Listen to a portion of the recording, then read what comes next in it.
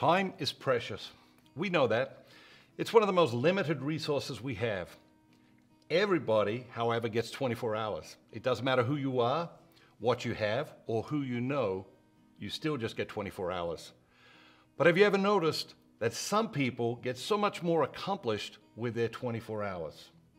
There are two reasons for that. One, they don't waste time, and two, they know how to manage their energy. So let's take a look at 9 ways you may be wasting your precious 24 hours. 1, procrastination. 2, not scheduling no interruption focus time.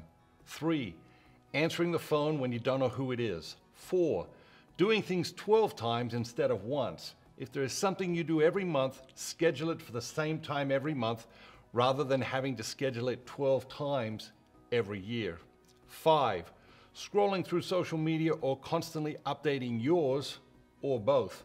6, consuming the news. 7, gossiping.